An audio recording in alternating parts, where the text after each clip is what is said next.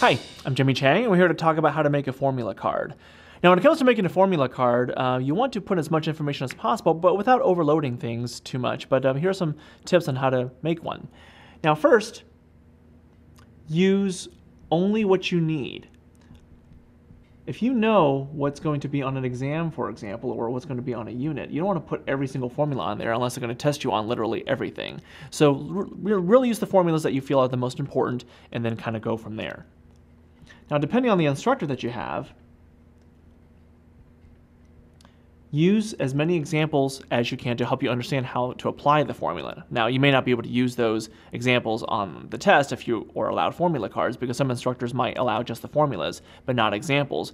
But if it means to help you study going into the test, you might want to use two sets of formula cards, one with examples and one without examples. At the very least, you'll know how to apply them.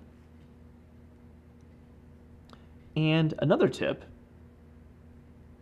you want to write the formulas to make them understandable to you. So in other words, you might want to make some notes on certain terms to kind of help you understand what each formula is all about, what the individual parts are, if you will. So the bottom line is, when it comes to writing a formula card, make sure that you write the card in a way that you understand it and are able to apply it very easily. So I'm Jimmy Chang, and there are some tips on how to make a formula card.